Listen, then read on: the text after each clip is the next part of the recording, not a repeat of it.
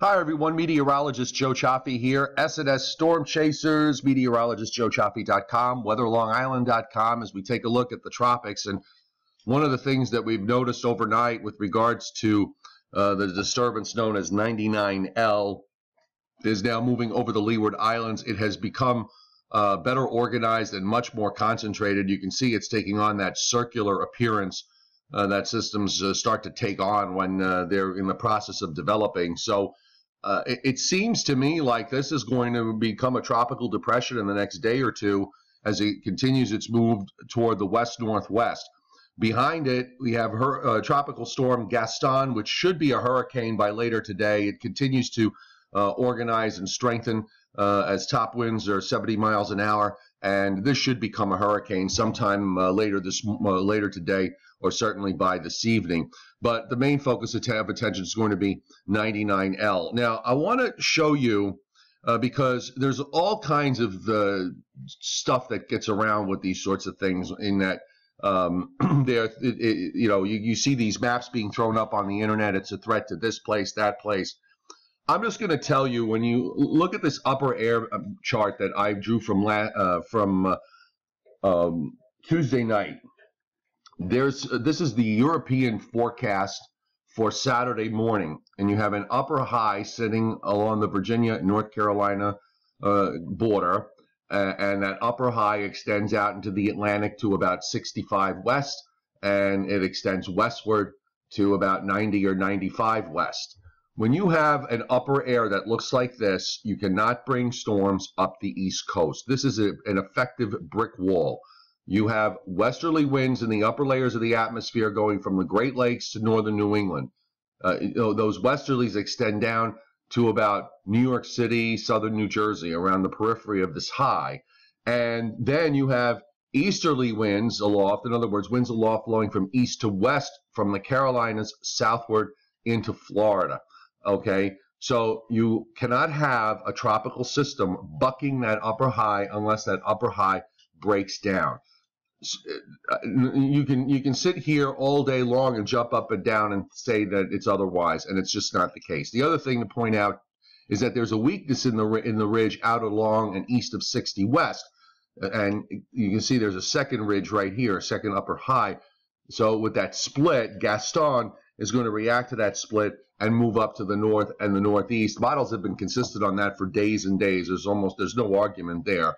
So it's not really an issue. So the question is, what kind of a system are we going to be dealing with regards to 99L when it moves into position into the Bahamas? And I'm just going to now show you the European model.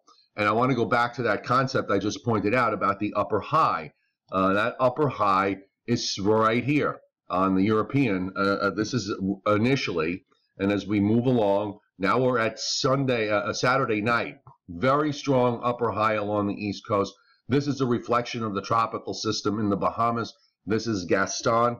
And that high really does not break down very much at all. So as long as that's the case, this system, at least by the standards of the European, is deflected further northwest and in fact takes a major hurricane inland into East Texas, right along the Texas-Louisiana border by Tuesday night of next week.